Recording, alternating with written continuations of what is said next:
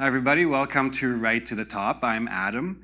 In today's video, I'm going to walk you through a complete essay. Actually, I'm going to show you 3 essays by the time we're done. I'm going to look at both IELTS and TOEFL essay writing, and I'm going to look today at the descriptive essay. I've had a few requests on these on YouTube, and so I decided it's time to walk you through a descriptive essay.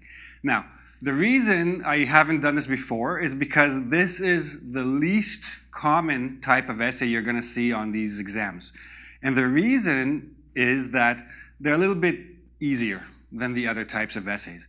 An opinion essay, a discussion, a comparison, a 2-part question, these require a little bit more strength in writing, whereas a descriptive essay is very straightforward.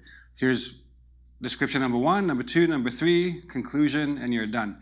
There's no opinion, there's no argument, there's no convincing. There's only painting a picture.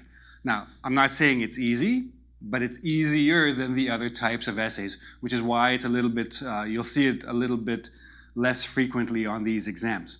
So I'm going to show you 2 approaches to this type of question. You have your TOEFL approach and you have your IELTS approach. Now, let's look at the actual question first. A productive staff is one that responds well to an effective manager. Companies should therefore try to hire the best managers. Makes sense. What are the qualities of an effective manager? So, TOEFL is more likely to give you a very straightforward description question. Just, here, describe a good manager to me. That's all they want you to do. Quite often, they won't even include all this stuff. They'll just take out all the prompt, and they'll just leave you only with the question. There's a question, very simple, very little to read. Start working. Not very common on the IELTS. The IELTS will generally give you the prompt. They'll give you the little bit extra to read. Keep in mind, this first part, not really important. It doesn't help you.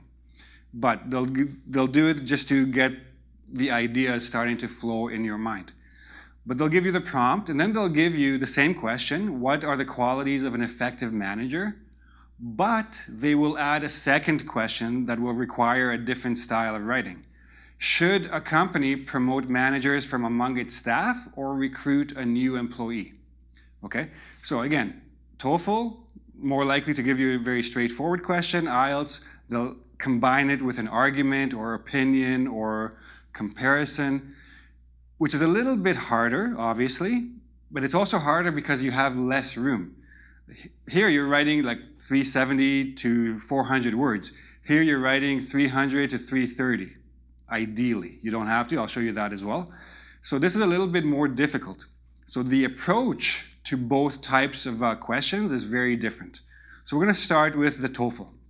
Oh, sorry. Before we start with anything, we're going to look at our planning. Make sure you plan your essays. Always plan. So first thing you want to do is think about some good qualities. Now remember, this is not an opinion, it's not an opinion essay, which means you don't have to argue for anything. You just need to support some ideas that you present. Qualities, I've written down 3. I could write 10, but I don't need to. For the TOEFL, 3 is enough. For the IELTS, 1 or 2 is enough, because you have another part to the question. So I put good communicator, he's driven or she, and sympathetic, okay? I may use all 3, I may not. Good communicator because you need to set goals, manage conflict, customer satisfaction, driven. He got the promotion in the first place to manager, and he got the upgrade. He knows how to motivate others, perhaps. Sympathetic, understands that people have lives outside of work, and this somehow affects their work, and can retain, keep good staff. Very quick ideas. There's no such thing as a right or wrong in a description essay. There's whatever features you want to give, whatever descriptors you want to give, what's important is how you illustrate them, how you support them, how you elaborate on them. Now, for the IELTS, I'm also going to need to make a quick little idea. Do I hire an insider, somebody from within the company, or an outsider, somebody new? I have some pros for either one. I have some cons for either one. Again, I've written here quite a few ideas. I won't do this on the actual test day. I'm not going to spend too much time thinking of 3 different things. I'll think of 1 or 2 pros, 1 or 2 cons, and start writing. At most, I will think about 5 minutes to plan. Maybe 4 minutes for the TOEFL because it's a little bit more straightforward. 3-4 minutes for the TOEFL. So here are some ideas. I'm going to use some of them. I'm obviously not going to use all of them. By the way, stale means the opposite of fresh. Learning curve is very important. I'm actually going to use this in my essay. When you start a new position or you start doing anything new, at the beginning, you will do everything slowly. The more experience you get, the more time passes, you do it faster and better. So that's called your learning curve. Like basically, it should work like this. You're starting slow, and then your performance gets higher and better and faster as you get going, and then eventually you just plateau. There's only so high you can go. So very good expression. I'm going to use that in my essay. And then other things like ego, I didn't mention. Loyalty, I did mention. Wants to impress a little bit, yeah. He or she knows the staff, helps the learning curve, etc. So some ideas thrown in there. Now, I'm going to start with the introduction. Notice that they're about the same length, 54 words, 55 words, almost the same. The beginning, essentially the same thing. The thesis statement is obviously going to be very different for the two essays. Here, I'm only doing one thing with this essay. Here, I'm doing two things with this essay. So I need to be very clear with my thesis as to what this essay proposes to do. So the key to a successful company, business, is its personnel. I'm talking about the staff. I already bring up the idea. Staff and its leadership in particular. Leadership, management. So we know we're talking about work, we're talking about staff, we're talking about management. As such, it is vital for companies to employ the best managers who can get the most out of their staff. So we're talking about the best managers. I bring this idea to the top. I go from very general to a little bit more specific. Get the most out of, this is a very good collocation, means get the most productivity, make them very efficient. So now, my thesis statement. I'm only doing a description, nothing else. No opinion, no arguments, nothing. And there's no you in the question, there's no I, me, or my in the thesis statement. While business knowledge is also essential, a top-tier leader, means a very high quality, the best leader, must possess certain soft skills. So I put it in a very general context, soft skills, because all the 3 points that I put in my plan are essentially soft skills. They're not hard skills, not technical skills. That's why I'm focusing on the manager has to have good soft skills, as this essay will demonstrate. This is what I'm going to do. The beginning of the IELTS, more or less the same. The only thing I changed was maximize their staff's output. Same idea as get the most out of their staff. I just wanted to show you some variety, different vocabulary. Now, the thesis. While a top-tier leader must possess certain soft skills, I'm putting this first. This is going to be my first body paragraph. I'm going to talk about the soft skills. Business knowledge and product familiarity. So I added a little bit here because this is going to be part of my argument for hiring somebody from within. So making promotion from within the best option. I've clearly taken a side. Insider, outsider, I choose insider. I'm going to talk to you about soft skills. I'm going to talk to you about why you should hire from within. Very clearly in my thesis statement. Then I get into the body. But again, remember, I mentioned soft skills first, body paragraph 1. I mentioned which choice I made, second, body paragraph 2. Here, I'm just going to go 1, first idea, 2, second idea, 3, third idea. Okay, I'm going to talk to you about that, the 2 or 3 body paragraphs in a second. So here is my body paragraph for the TOEFL. Now, it's small, it's tight, I don't expect you to read it. If you want to read these essays, there's a link in the description box that you can go to my website and read the essays carefully, slowly, at your leisure. Take your time with it. A few things I just wanted to point out here. 1, first thing to notice, 123 words in the first body, 99 words in the second, and 71 words in the third. I'm getting shorter with each body paragraph. This should be a standard feature of all your essays. You could have balance, like balanced number of words in body 1 and 2, but generally speaking, 1 should be longest, third should be shortest. Be very careful with the third body paragraph if you're using one. Make sure that it's not too short. I've seen people write a one-sentence third body paragraph. That's not a paragraph. It's not developed enough, that's for sure. Make sure it doesn't have to be too long, but it has to be complete. It has to be developed nevertheless, okay? I will mention that you can go short, longer, longest. You can reverse the order. That's a different style of writing, but I really, really don't recommend this for the IELTS or TOEFL or any timed situation. If you have a week to submit your essay, yeah, that's a very nice way to do it. Very powerful ending, very effective emphasis on your main idea, that's fine. On these tests, you have 30 minutes, you have 40 minutes.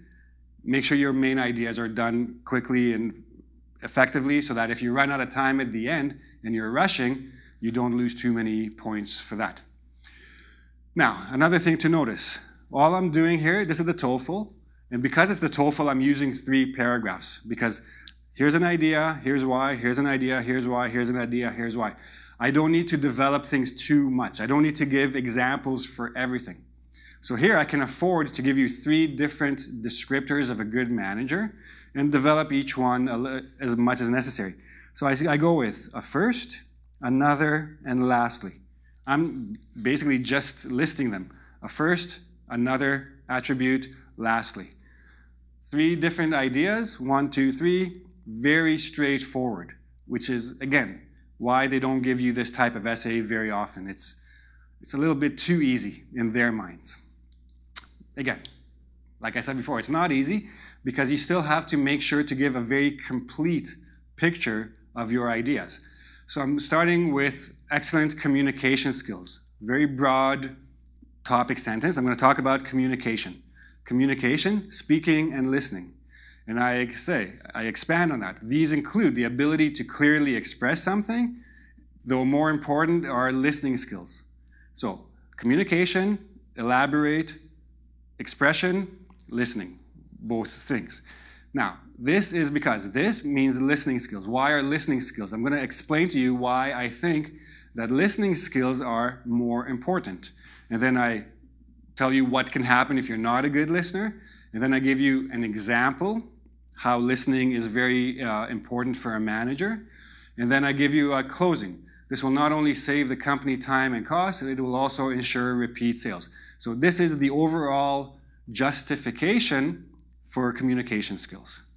Then, another crucial attribute, and I'm going to give you the second important quality of a manager, of effective managers. It's related to listening, which is why I put it second, is the ability to sympathize with staff. What does this mean? In other words, they must remember that employees are human, they have home lives, sometimes they have problems at home, the problems come to the office, they're distracted, they're less motivated. The manager should know when to step back, leave the person alone, and when to step in to offer advice, okay? Most employees greatly appreciate this and tend to refocus on their work more quickly. So how does this make the manager good? He gets them back to work right away, or as quickly as possible. And lastly, now I didn't say first, second, I said first, another. Again, I'm giving you a list. The last item on the list, lastly. The person was promoted, which means he's driven. If he's driven, this motivation can be, he can be a role model to motivate others. So a good manager must motivate others to work hard. This way, they see that, that's one thing, sorry. Role model to others. Strive for the company's success while simultaneously seeking their own promotion. Okay, raises or other incentives. So notice that here, my example, I'm just giving you some examples of how they can motivate themselves. What do they see that motivates them? Notice here, I didn't really give any examples. I didn't say what kind of problems they have at home. It's irrelevant. It doesn't add anything, and it doesn't detract if I don't add it. It's very self-explanatory. I don't need an example. Now, not only does the company benefit from higher productivity and staff retention, again, retention, keeping them, they don't quit and go to another company, but the individual benefits greatly. So everybody benefits because the manager motivated everybody to do it. 3 items, explained, illustrated, examples where necessary, closing sentences to show how this answers the question, what are the qualities of a good manager? Okay? Now, obviously, the IELTS is going to be very different. And notice I only have 2 body paragraphs for the IELTS. And again, you can read this on my website at your leisure. The difference in length is not that much, 125 to 101, because again, they both need to be fully developed. Now, the reason I chose 2 is because I need to develop one idea. I need to develop one idea. By making 2 paragraphs, I have more words and more space to develop each idea fully. If I try to include a 3rd paragraph, one of these is going to suffer, is going to not have enough information or enough ideas to convince a reader. So again, here, all I'm doing is describing a good manager, and here I'm making an argument. Okay, that's the key difference. Now, because I only have 1 paragraph to describe this good manager, I'm not going to try to give the reader 3 different ideas of what is a good manager. I'm going to focus on 1 and a little bit of a byproduct of that 1. So I'm talking about general soft skills, especially communication, communicative skills. A great communicator expresses and listens. Again, I'm saying the same ideas. He can react to all manner of problems, such as interpersonal, client dissatisfaction. Again, I'm going to give an example of how this applies in real life with the same idea I used for the TOEFL. And then, so now I talked about the customer dissatisfaction. Now I'm going to talk about express company's goals. I'm going back a little bit to the speaking part by creating harmonious and efficient workplace, because he knows how to deal with conflict. He knows how to make everybody work the way they're supposed to. Improve staff retention and productivity, and everybody strives and shares similar goals. So a good manager keeps a good harmony in the office and gets productivity out of his staff. Good. With the above in mind, and don't forget your transitions. A lot of people don't put transitions between paragraphs. The graders, the examiners, are looking for this very specifically. Make sure you give them a transition. So with the above in mind, so with these ideas, I'm going to connect these qualities to the reason that I think an insider is the better choice as the manager than an outsider. Okay? So topic sentence, promoting a manager from within their company's ranks has benefits. So it's better to do it. Now, some of you are thinking, well, do I need to make a comparison between insider and outsider? In 1 paragraph, you really don't have much room to do that. All you need to really do is just mention the outsider, which I did. Okay, so meaning, so I'm going to go over here after I explain a few things, meaning he would have a significantly shorter learning curve because he knows the products, he knows the other staff, he knows how this company works, their policies, their goals, etc. He has a shorter learning curve than an outsider. I mentioned the outsider. I showed why the insider is better. Enough. Get back to the insider and complete your sale of him or whatever, your persuasion of why the insider is better, right? So, and then again, a few more ideas. Loyalty, rewarded with loyalty. In other words, I explain what this means, etc. This manager was promoted from within. Other employees recognize that the company will reward hard workers, so they try to work harder. There is a way to go up. They don't need to leave the company to advance. And this makes everybody work harder. 2 paragraphs, description, argument. And that's it. TOEFL, description 1, description 2, description 3. And that's really all there is to it. Conclusion, more or less the same thing. You're just summarizing and repeating the thesis. So a good manager knows how to communicate with staff, especially by listening. This aids in being sympathetic and inspire his staff. So I mentioned all 3 features that I mentioned in the body paragraph. So to conclude, communication is a very important, positive work environment because of communication. And the manager who knows the company very well and its product can do this more easily than a stranger. So I'm again saying that the insider is the better choice. Okay, so now, just so very quickly, again, don't try to read it here, but if you want, press pause and read it. Go to my website, read it there. So this essay, the TOEFL, 390 words. That's a good length for TOEFL. IELTS. So here, the first one I showed you, the one I spoke about, is 320 words. But a lot of people have a hard time getting to 300 words. I always recommend for the IELTS, if you want to get a higher score, between 300 and 330 words is ideal. But can you still get a high score with much fewer words? Yes. Here is basically the same IELTS essay. I shrunk it to 263 words. So I'm just over the limit, but I still managed to get all the ideas. The key to getting a high score with a shorter essay is very tight sentences, very good use of vocab and grammar, so that you don't need the extra words to say something. This will also get you a high score, just like the 320, but again, you have to have very good writing skills to be able to do that, to use fewer words to say more things, okay? But if you want to compare the two, again, all three of these essays are on my website. You can go there now, writetotop.com. You can see them there. There's a link in the description box. And that's all there is to a descriptive. Basically, very straightforward. Don't include yourself. Don't give an opinion.